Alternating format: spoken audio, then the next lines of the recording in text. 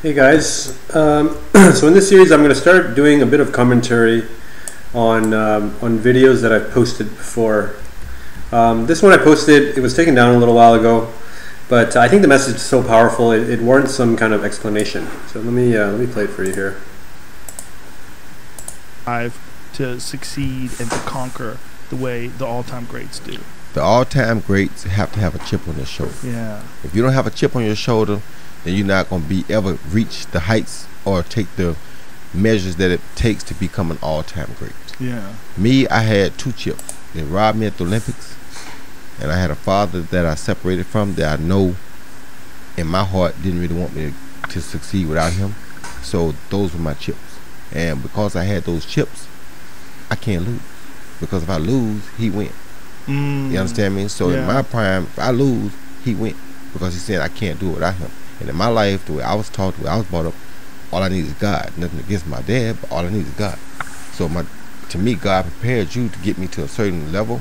But God took those roosters. God took a guy named Charlie Campbell. And you wouldn't know Charlie Campbell because he was a boxer back in the day, amateur boxer. But God showed me so much through Charlie Campbell that to this day, I still speak to Charlie Campbell. Because without Charlie Campbell, I might have never gotten to be Roy Jones Jr. Really? Charlie Campbell taught me so much about charisma that my father could never have taught me. That it was unbelievable. Charlie Campbell beat all my father's fighters as amateurs that were in his weight class. Easily, almost every time. Because he had charisma. Now, they were better than him, but he had charisma. And he beat them with that charisma. How did he beat him with charisma? Because he believed in himself, he had confidence, and he knew how to do stuff that made me love watching him.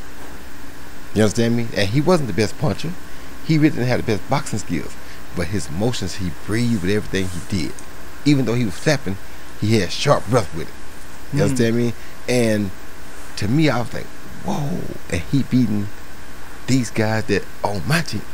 So they learn the same thing I'm learning, but they can't have that kind of charisma because my daddy won't allow them to beat them people. He won't allow them to perform with that kind of confidence. You understand me? So I need to learn how to do what he doing. Because if I can add what he doing to what we doing, now I got something. How did you incorporate it? Well, I started doing the stuff he did, a little bit of it, until I figured out what it really was. You understand me? So some of the grunting, some of the moaning he did while he was fighting to show that he had breath control, I started doing it. So like when you hear Bruce Lee go, whoa, Charlie Campbell would do stuff like that in a boxing match. Now his punches weren't nearly as effective as the sound was, but he kept him on beat and in tune with the sound. So it made him look way better than he really was. And he won the fights against these guys because these guys don't know how to do that. Wow. So I started copying some of it. Not all of it, but I started doing it, adding it to my stuff. When I met him, it became hell for all the little kids in the area. Really? What? When I learned charisma, something my daddy can't teach me, and he beat my daddy fighters. And to me, these guys are older than me. I'm 12. They 17. He beating them. So they ought to be better at what we're doing than I am. Because they're older and bigger than me. Right. He beating them. No, I got to get that. So I got that. So was it also like you obviously had animosity with your father? There was these. So you were looking for other ways to do it too. No, I had to find other ways. God had to talk to me in other ways. If God didn't speak to me other ways, here's the real deal. When people don't understand, there's nothing against my father. It's just kind of our destiny, right? When a lion, this is why I tell people that nature is also a Bible, right? When a lion get a certain age, his dad will kick him out. He got to go. You got to go get your own pride. Because this is my pride. And that's kind of how me and my father were. So it's like, at a young age, I knew I was going to have to go. Because just the way things shaped up. You understand me? So me growing up watching, even these guys watching before me, I watched all of them get to their age, but my daddy would never allow them to be as confident and as charismatic as Charlie Campbell was because he didn't allow that. Because he was the boss. He's the boss. He was in control of everything. But he ain't got to fight nobody. Right. So then, after the 76 Olympics, God gave me a second confirmation. Howard Davis Jr. won the Val Barker Cup. I mean, he was the best fighter at the Olympics. But he probably was the only one of them gold medalists that didn't become world champion. Why? Because his dad had made him wait too long. So he waited so long that when he finally fought Jim White, he couldn't beat Jim White. Because in Howard Davis, the fire had died. Now in his daddy, the fire still was there. But guess what? His dad ain't got to fight Jim White. Right. Howard does. Right. You understand me? That was my second confirmation that when I get old enough, I got to go. Yeah. You understand me? So it's like I started to understand, and like I said, nature has always been my Bible. So people always say, why you love animals? Why you love chickens? Why? That's where I learned God's teachings from, because God made those animals and people can't change them. You understand me? You can neuter them, but when you neuter them, you change to a whole nother animal. Right. And to me, in society, sometimes that's what they're trying to do to us. They're trying to neuter us. Yes. So when they neuter us, we don't fight back. Well, that's a giant thing with men today. This is what I'm trying to tell you. It's with toxic masculinity and all that bullshit. This is what I'm trying to tell you. They're trying to mentally neuter us. Yes. When you neuter a horse, he becomes bland. Yeah, he don't fight back no more. Right. He don't care no more. You Right. understand me? So it's like, if you neuter a man, he becomes nothing. He don't care no more. He ain't gonna fight back. He ain't gonna even stand up for himself. Exactly. Because he ain't got no what God gave. You took it out. You feel me? And Yeah. to me, that's emotionally, mentally, is what they try to do to us without physically doing it. So that was a problem that me and my father also had. And people say, well, why you so against what goes on? Well, to me, that's what he was trying to do. But what I learned is, and this is going to take you down that road too, I used to hunt when I was a kid, right? We would hunt squirrels. When we hunt squirrel, there would be some squirrels that would have a penis but no balls. Because the other squirrels bit their balls off. The daddy. The daddy did The it? daddy have a nest about anywhere from 10 to 25 females.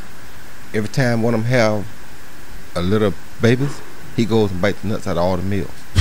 Because he wants no competition. No, listen, but you gotta know this now. I get it. So this shows me he can't do it physically, but this is what he's doing. I watched him do it to all these other guys I told you about before me. They can't beat Charlie Campbell because they're geldings. Charlie Campbell's a stud. Yes. He ain't better than them. He ain't stronger than them. He ain't even a better puncher than them. But in his mind, he's a stud. In their minds, they're geldings. Because my dad has made them so, he's mentally beat them down so low that they have no real fight back in them. Because they got to be second to my father first. I can't be that guy.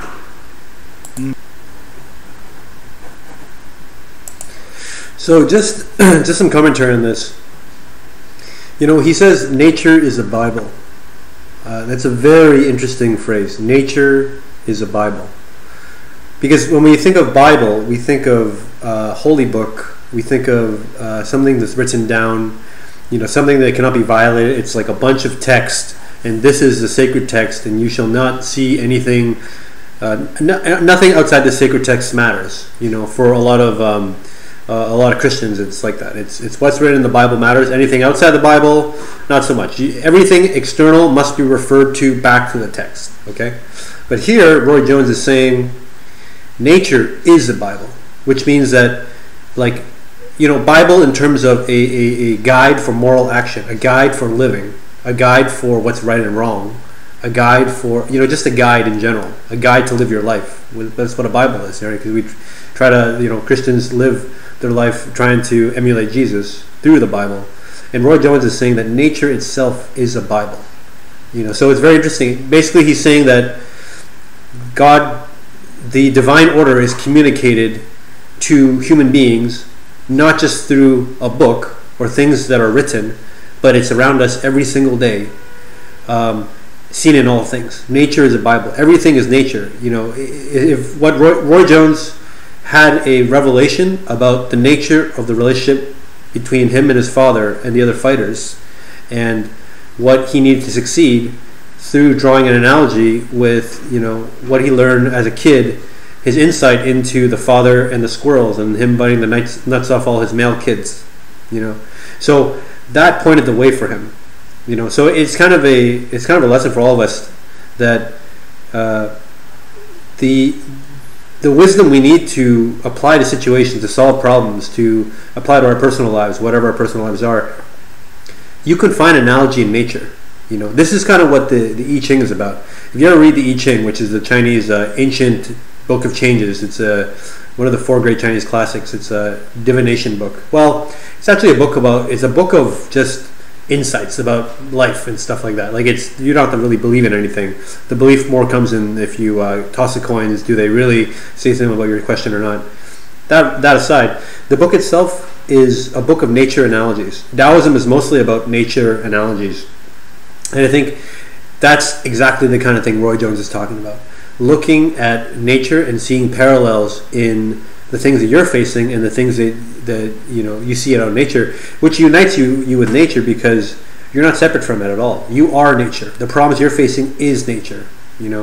So nature is a Bible.